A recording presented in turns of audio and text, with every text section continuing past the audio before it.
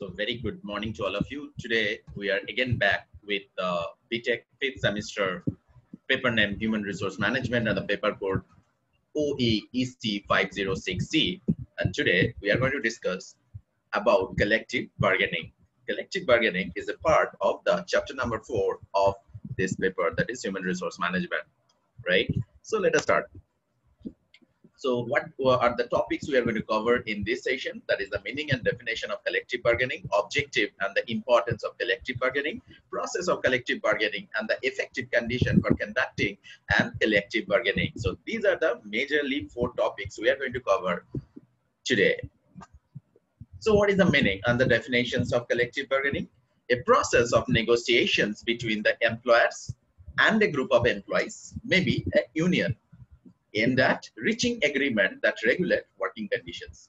Simple concept: employer, employee, employer representation or the representative, and group of employees, that may be a union. They will be sitting together and discussing about different aspects of the working conditions.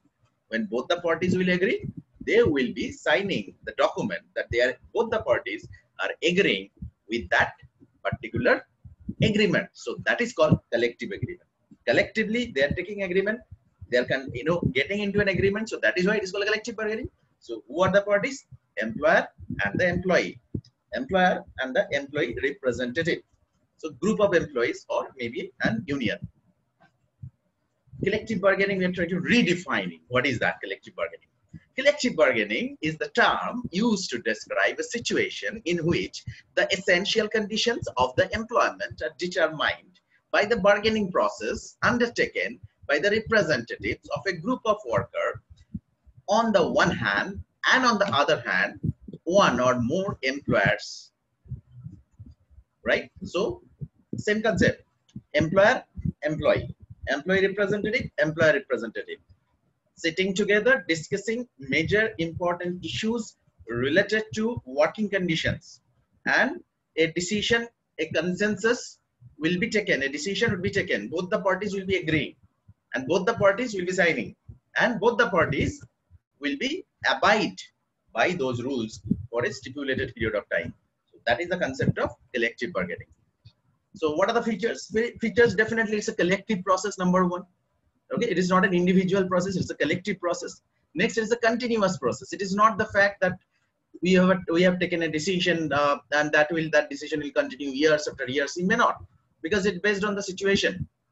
Okay, based on the situation, based on the different economic parameters, political parameter, technological parameter. So if this factor changes, so there would be changes in the working conditions as well. So then both the parties again have to sit together and discuss, right, and come to a decision. So that's why it's called continuous. Next one is flexible and dynamic process. It is not hard and fast rule that yes, in the collective bargaining process we have taken the decision. So that means if it harming the company, if it is harming the employee, still we need to continue with the decision because we have taken in the collective bargaining process. It is not that. It should be flexible. It should be dynamic in nature. We may have to sit together again to change the decision, right? So that's the thing. So that is called the flexible and the dynamic process. And the next one is that definitely it is a partnership, that it is a part of the workers' participation management process, right? So that is the concept of the features of the collective bargaining process. So most important features are: it is a collective process. Number 2 is a continuous process. Number 3 is a flexible and dynamic process. And number 4 is partnership, right? Now we'll be discussing about the importance of the collective bargaining. So importance of the collective bargaining has been divided into 2 parts: importance to the employees and importance to the employers, right? So first we'll be discussing about importance to the employees, right? So what are the importance point? Like number 1, collective bargaining develop a sense of self-respect and responsibility among the employees, because the employees can see that they can, or their representative can participate in the decision making process, that whatever the decision is being taken by the company regarding the working conditions and other things, and they are also a part of it. I mean, they are taking, so that's why their self-respect is being improved, their responsibility is being increased. Number 2, it increases the strength of the workforce, thereby increasing their bargaining capacity as a group, right? So we are recognizing that you can bargain, It is not that whatever the things, the told by the management you have to accept, you have the bargaining power. Next one, collective bargaining increases the morale and the productivity of the employee. Same method. I mean, if they are feeling responsible, connected, automatically their morale and the motivation would be improved, and the productivity of course would be improved, because the motivated employees are productive employees, right?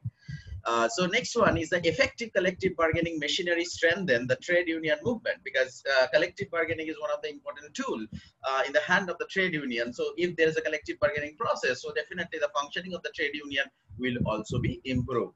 So these are the importance towards the employees. I mean, importance of collective bargaining towards the employees. Now let us check what are the importance towards the employers. Number one, it becomes easier for the management to resolve issues at the bargaining level rather than taking up complaints of the individual worker. Okay, so we are not taking the complaints at the individual level. We are discussing at a group level, right? So that is helpful for the employer as well. Collective bargaining tends to promote a sense of job security among employees, and thereby tends to reduce the cost of labor turnover to the management. I mean, employee turnover, the labor turnover would be reduced, so that is going to be helpful for the organizations. Next one is the collective bargaining opens up the channel of communication between the workers and the management and increases the workers' participation in the decision making. So workers' participation management is an important area, so collective bargaining is a tool for workers' participation. Next one is the collective bargaining plays a very vital role in setting and preventing industrial dispute. If you can remember, we have discussed in our last chapter about the industrial dispute. So one of the major tool in handling or preventing the industrial dispute is a collective bargaining, because whenever the employees and the employer both sitting together and taking a decision, so there are less chances of conflict. And if there is a less chances of conflict, then definitely the industrial dispute will be less, right? So it is going to help in preventing the industrial disputes, right? So these are the importance of collective bargaining towards the employers. Now we'll be discussing about the types of bargaining. So there are a lot of bargaining. So we'll be discussing mainly 4 types. Generally the collective bargaining are of 4 types. What is number 1 is the distributive bargaining. What is distributive bargaining? Under it, the economic issues like the wages, the salaries, the bonus are discussed. Okay, in distributive bargaining, one party gain and another party lose. There is a win-lose situation. I mean, say for example, we are discussing about the wages and the employees are demanding for a raise in the pay by 10%, and the employers don't want to give more than 5%. But if there is in the bargaining process, ultimately the employer's representative own the bargain, and ultimately the employer have to give 10% increment. So definitely it is a win-lose. I mean, the employer wanted to give 5%, but at the end they have to agree with the employees to give actually 10%. So that means it is a win-lose situation. So financial things, economic things like wages, salary, bonus are being discussed in this kind of bargaining. This is called distributive bargaining. Next one is the integrative bargaining. What is that? This involves negotiation of an issue on which both the parties may gain, or at least neither party loses. Okay, integrative. You can say kind of productivity bargaining also. Integrative bargaining. Like say for example, the employees or the laborers want to raise their salary. Okay, management said that yes, we are ready to raise the salary, but you need to increase the production rate.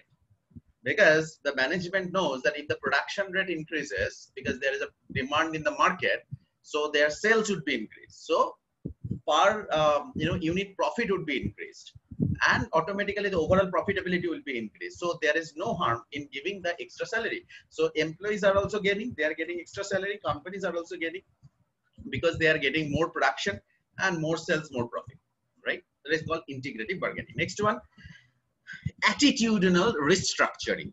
This involves shaping and reshaping of some attitudes like trust or distrust, friendliness or the hostility between the labor and the management. Maybe sometime there is a hostility between the management and the union and the employees representative and the employee. There is a culture, or there is an environment of mistrust kind of that is going on. Nobody is trusting each other. So that is ultimately hampering the overall production process, overall productivity of the organization. So that is the reason that both the parties are sitting together to shape and the reshape of this kind of characteristics. So that is why it is called attitudinal restructuring, right? So next one is the intra-organizational bargaining. So what is that? It generally aims at resolving internal conflict. Okay, this type of process is to achieve the consensus within the worker and the management.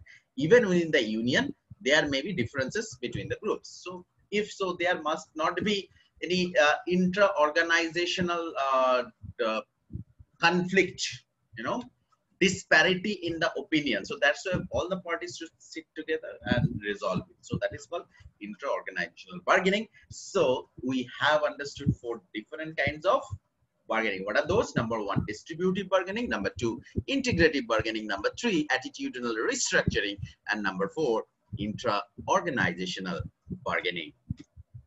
Now we'll be discussing about conditions for or the prerequisite for collective bargaining.